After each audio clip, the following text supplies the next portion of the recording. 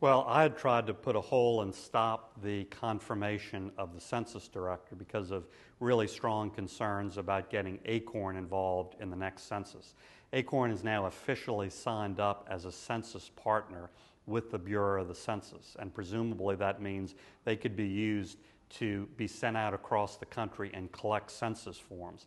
That's really scary given that they fanned out across the country in the last several elections and collected a lot of fraudulent voter registration forms. And in fact, because of that, they have been prosecuted criminally in a bunch of jurisdictions for voter fraud and for signing up fraudulent voters. And so they should be out of that process completely. I had an amendment on the Senate floor to bar them from that process, which unfortunately was defeated on a straight party line vote pretty much. The Democrats defeated it. And I tried to get the Obama administration to say, look, we're just not going to involve this group, which has been prosecuted for fraud around the country. And they would never say that. So it's really worrisome.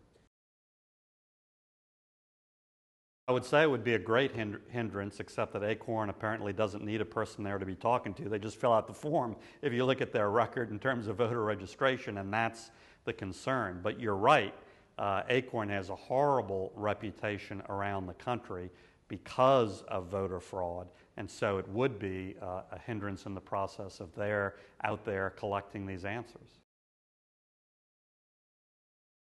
Well, first of all, there are more than a couple. These bad apples amount to multiple criminal prosecutions in multiple jurisdictions. Secondly, in a bunch of these jurisdictions, there was clearly a pattern from on top where people were given a money incentive to collect voter registration forms, and that led directly to the fraud. So it was a whole model that they used which was really off kilter, not just a couple of bad people.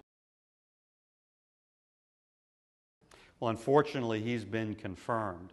As I placed that hold, I asked the Obama administration, can you just confirm in writing, reassure us that no group like ACORN, which has these documented problems, which has criminal prosecutions around the country, is going to be used in the census. They would never confirm that. They would never give any assurance on that regard, and obviously that underscored my worry.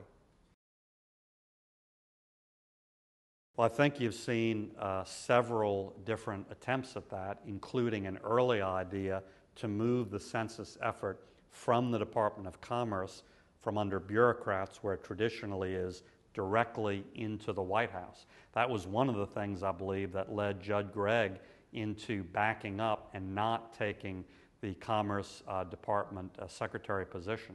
And so I think you see a pattern here, and I think there is that attempt. Unfortunately, I think this ACORN issue fits into that.